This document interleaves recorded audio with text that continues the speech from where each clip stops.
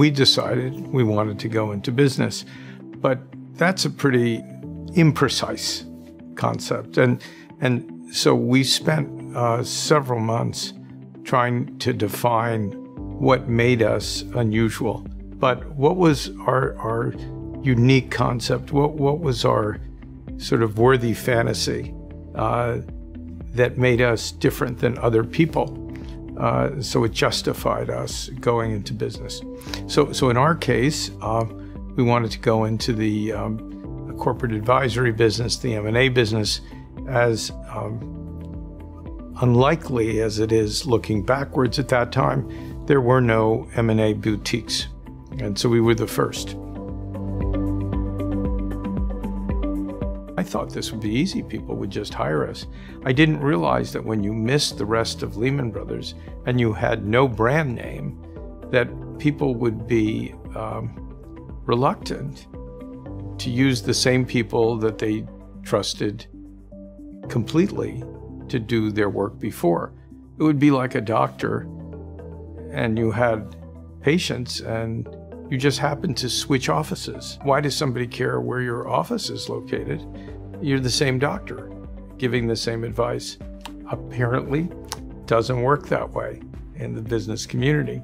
And so we had a very rough time. We sent out, about 500 letters to people we knew saying, "Hi, here's our new company, Blackstone. We're in business. We'd love to serve you." And the response to that, I thought the phones would ring off the hook. The response to it was nothing.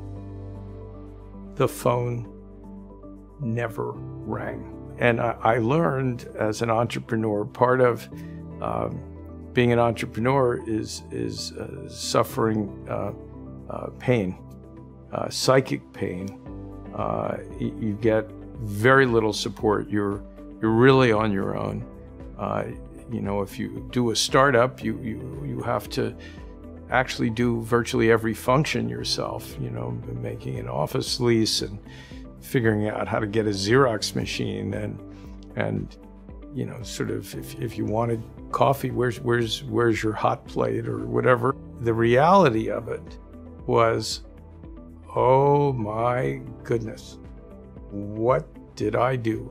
And the problem is, once you launch the ship, it either stays on the water or it goes down below. And, I was committed to making sure, it didn't go down. What you have to do is, it's almost like an athlete.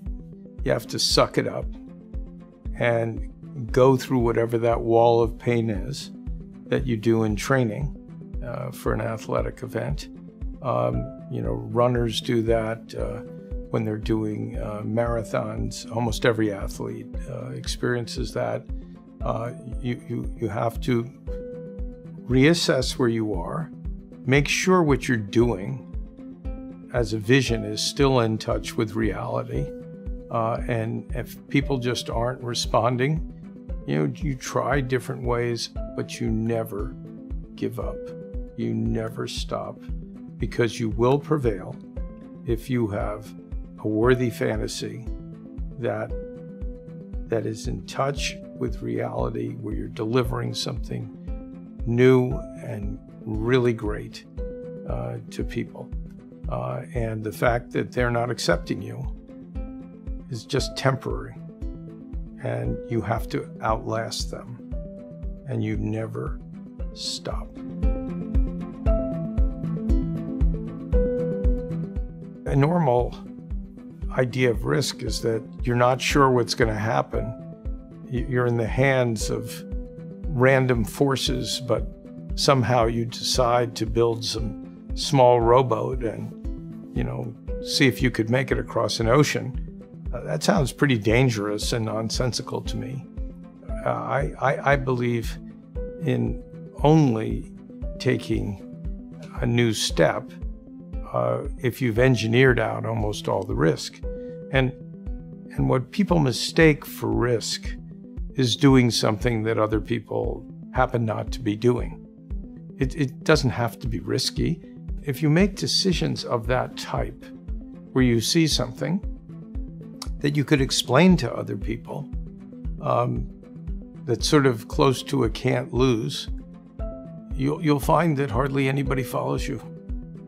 It's one of those odd parts of the human condition. I don't fully understand it. People are comfortable in their own zone. They don't like change as a rule, and they certainly don't like change when they've lost a bunch of money. And I'm just sort of objective. Maybe I like had a bad upbringing or something. I lost nerve endings, but I don't think it requires any bravery at all. In fact, it's the opposite of taking risk. And one of the other advantages, if you're doing something nobody else is, you don't have much competition. So I'm completely comfortable in that kind of world. And if we're going to be in a world that doesn't have that much value, then we have to make sure that we're not losing capital. We train people here how to de-risk investments. So when you say entrepreneurs take risk, almost every entrepreneur who does something doesn't think it's risky, or they wouldn't do it. Now, the fact that a lot of them are wrong is a different issue, but you don't have to be wrong. Nothing lasts forever in finance because there are no patents in finance. So if you do something that's innovative and clever in a good sense, you will have competitors rush in to do it and compete with you, and also try and take margins down. So we're in a business of continual innovation.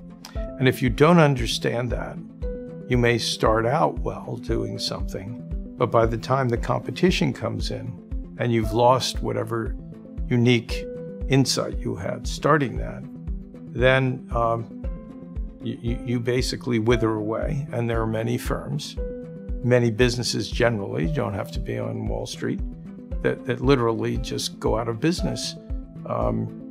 Usually not just on one bad thing.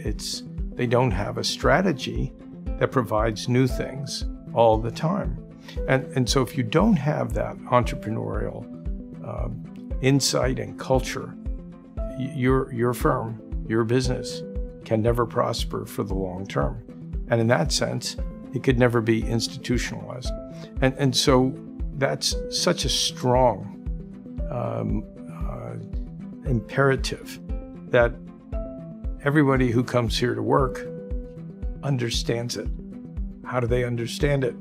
We teach it all the time.